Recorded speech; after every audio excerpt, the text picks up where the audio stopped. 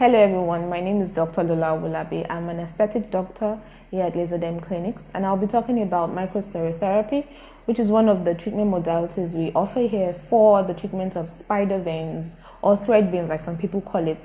You know them, those unsightly wobbly veins that a lot of people have on their thighs, on their legs. The treatment we offer for this is microsclerotherapy. These veins come as a result of increased pressure in the legs, because the veins in the legs go through a lot of pressure in returning blood back to the heart. So the microsclerotherapy involves the injection of a sclerosant into the veins, and this collapses the walls of the veins, and you can see instant visible results from the first treatment. So if this is a concern for you, kindly come in for a consultation. We'll be willing to answer any questions you have. Thank you.